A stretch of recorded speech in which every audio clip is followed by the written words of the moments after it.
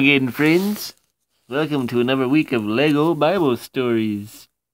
Last week we talked about David and Goliath. I'm here. Hello, John. Thanks for making it on time today. Oh, no problem. Wouldn't want to miss another one of our Bible stories. I know. They're full of awesome sauce.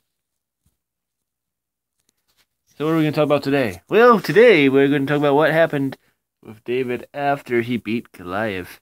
Him and King Saul were having a little bit of a issue. An issue? What kind of issue? Well, we're going to find out right now.